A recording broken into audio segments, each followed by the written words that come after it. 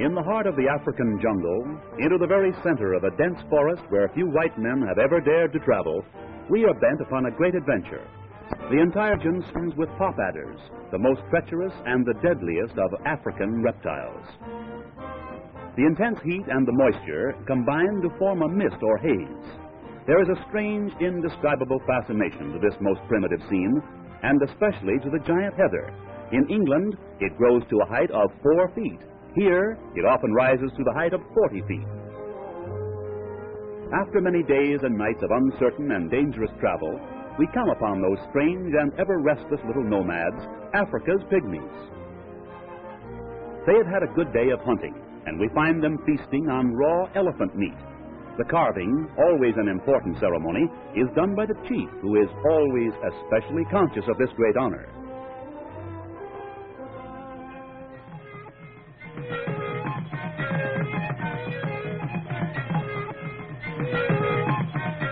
Toothless and rough going.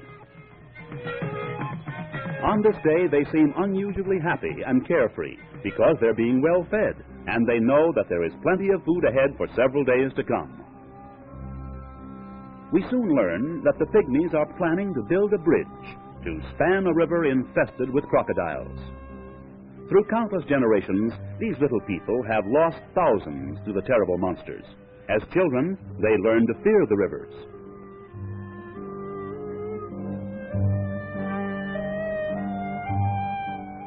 To build their bridge, the pygmies must accumulate tons of material.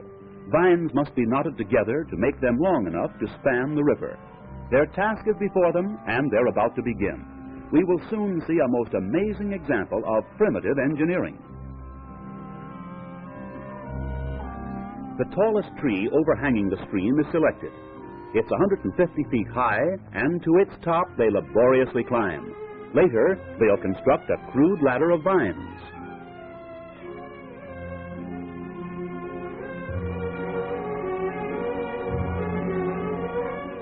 This withered little old man believes his job is to criticize.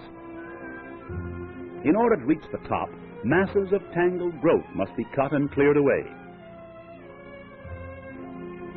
On the topmost branch that reaches far out to the middle of the river, they fasten a rope of vines, which will hang almost to the water, in which are hidden the ever-alert and deadly crocodiles. I tell you it won't work. Why don't you listen to me? Now, at the lower end of the vine, 2 loops are made to form a sort of a saddle, into which a man can fasten his legs. The pygmy who is to be the first to cross the river and carry the vine to its opposite side must have great courage, as his fellow tribesmen are preparing to literally hurl him into the trees on the far side. As we watch these little men work, we begin to realize both the size and the peril of their undertaking. We realize that despite their small size, their determination is great.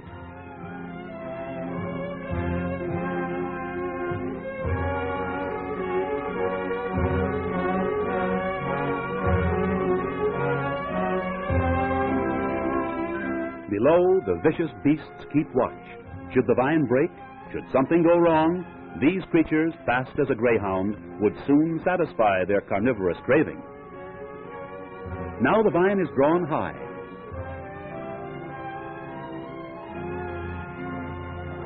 Then, quickly, the holding vine is cut, and there he goes. But he is missed. The vine is too short. The vine must be moved farther out and lengthened.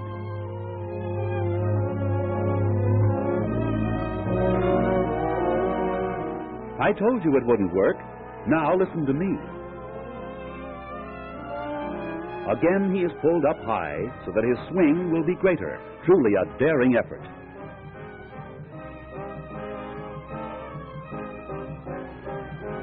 And there he goes again. Again failure. The vine is still too short.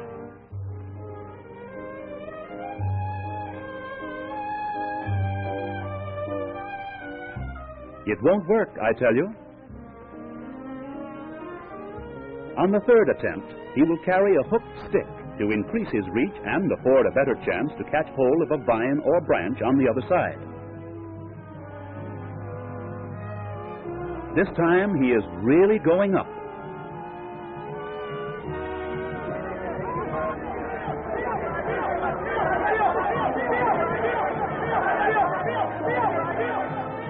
Vio, Vio, they all shout. In Pygmy language, this means higher, higher. Now the vine is almost horizontal, and watch.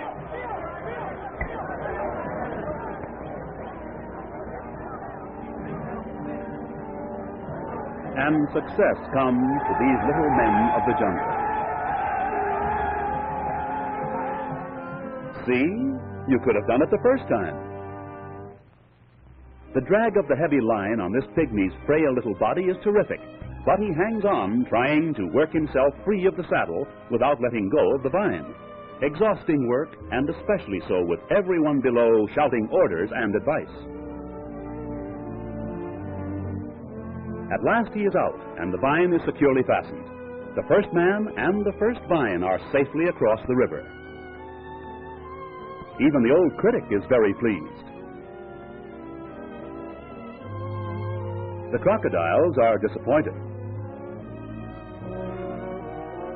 Now begins the equally perilous task of carrying more vines across the river. The little men continue to climb to the top of the huge tree, each carrying their share of the vines. To the top they all go, then down to the slanting vine high over the river of doom.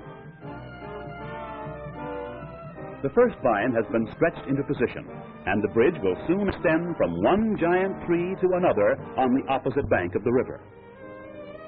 Every little man has his work to do, and everyone works industriously as more vines constantly arrive and are immediately prepared.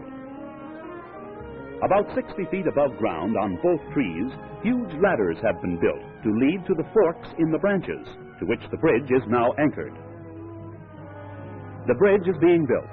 It is being built very high because with the constant alternation of hot sunshine and terrific rainstorms, it may sag as much as 20 feet, and there is no way for the pygmies to raise it once the sag has set in. This primitive bridge, now weighing many tons, is as great an engineering feat to the pygmies as is the building of any of our great modern spans to us. Materials keep pouring in. The efficiency of these little people is truly amazing. Some take turns hunting, for everyone must be fed and fed well while the big job goes on. At the end of 6 days, the bridge is nearing completion. Even though there is still some decking to be installed, they're using the bridge, for the men on both sides must be fed.